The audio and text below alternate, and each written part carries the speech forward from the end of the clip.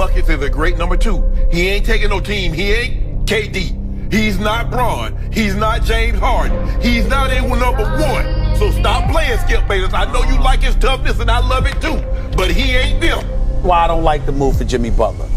You'll never be loved the way you were loved in Philadelphia. First of all, listen to this.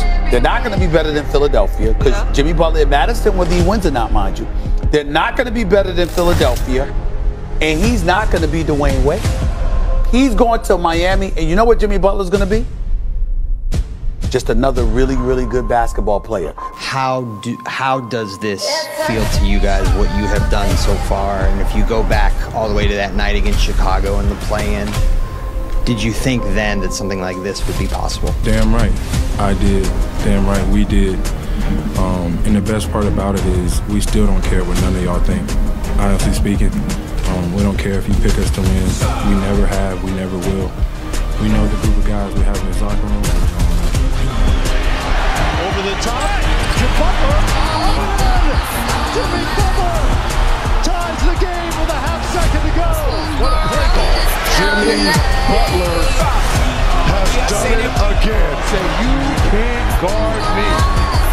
Defends Butler from the grind, the gyration, and the 2 in the foul. Eye to eye.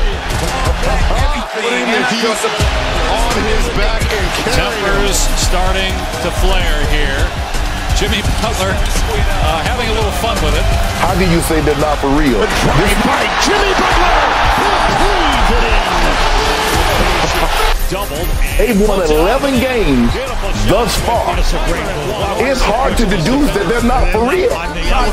He's up over the top. There is a reason. Talking starts when it's 0-0 instead of 5-6 point lead. That's where it starts. That's the kind of a good man. If you can talk when it's even score, or talk when you're behind score. When you're ahead, it's easy to talk.